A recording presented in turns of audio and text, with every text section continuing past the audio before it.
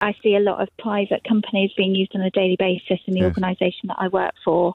Completely agree, it's needed for now, but we're talking about extremely short term. And long term, what we need is a highly functioning NHS that can do the job that it's designed to do. And unfortunately, under this government, we haven't been supported or allowed to do that, hence why we're in the position that we're in now.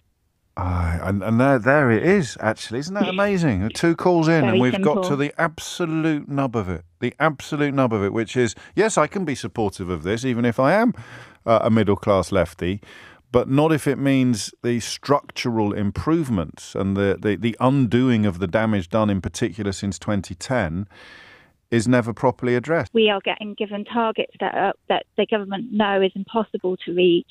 The way that the money comes through means it's impossible to spend in the right places in the right way.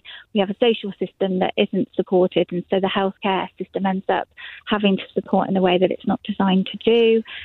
So no, I'm highly sceptical, and I think. No, you mean you're not. You believe it is deliberate by the Conservative 100%, government to create 100%. opportunities for their mates like Frank Hester. No one can be that silly. And it's so visible what's going on. Well, I used to think we were crediting them with too much cleverness.